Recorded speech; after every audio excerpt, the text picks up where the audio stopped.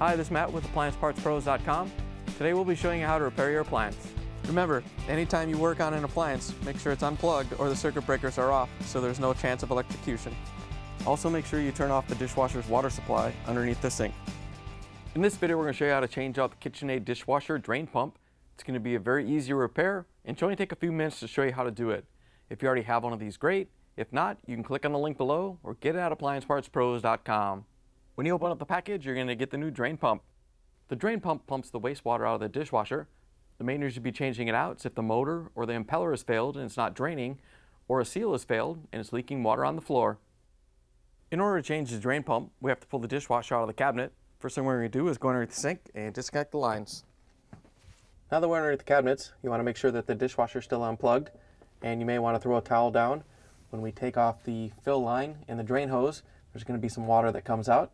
First, we're going to disconnect the fill line. It's connected right here to the hot water valve. You want to make sure the water valve is off. And then we're going to use our 5/8" wrench to loosen up the hose. Once you have it broke free, you can just reach in and unscrew it by hand. Once you have it off, you can just set it down, and then we can take off the drain hose. To take the drain hose off, you just want to follow it up to wherever it goes. It may go to the garbage disposal. Ours goes up to the air gap.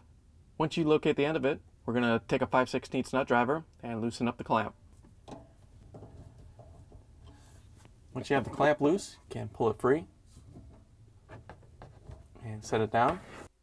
Now that we have the lines disconnected, we're going to close the doors and open up the dishwasher door. Then we're going to use a Phillips screwdriver to take out the screws that hold it to the countertop.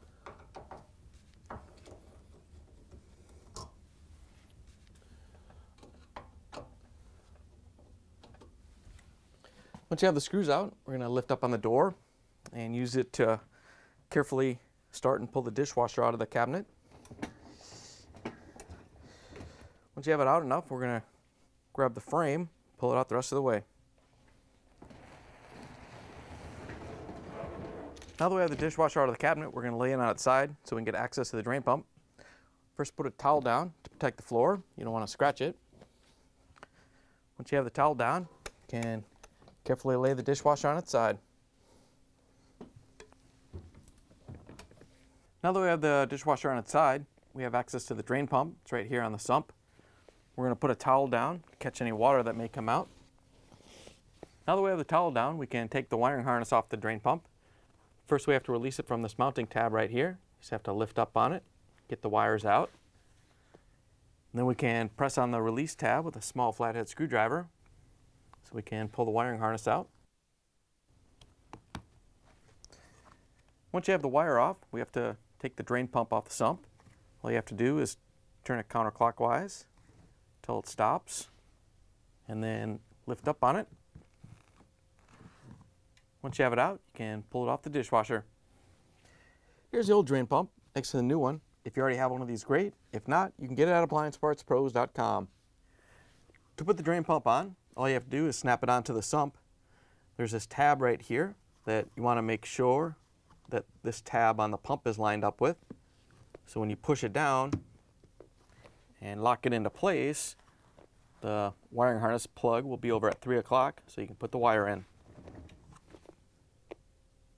To put the wire in, you just have to snap it into the drain pump. Once you have it in, we can lift up the retainer, slide the wire underneath it. Once you have the drain pump installed, we can lift the dishwasher back up on its feet and take the towel out.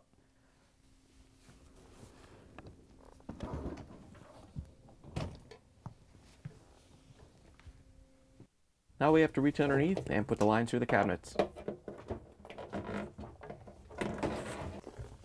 We want to push the dishwasher in about halfway. Then we can go underneath the sink and pull on the lines to make sure they're not caught on anything. Then we can push the dishwasher in the rest of the way.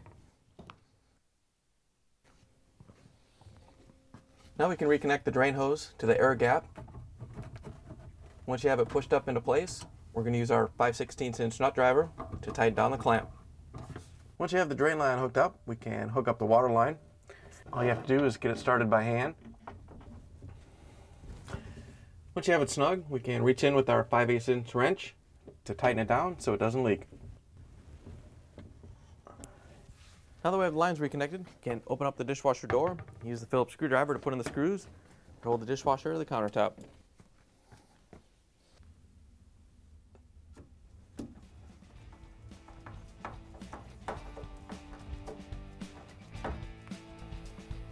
Once you have it screwed to the cabinet, we can close the dishwasher door.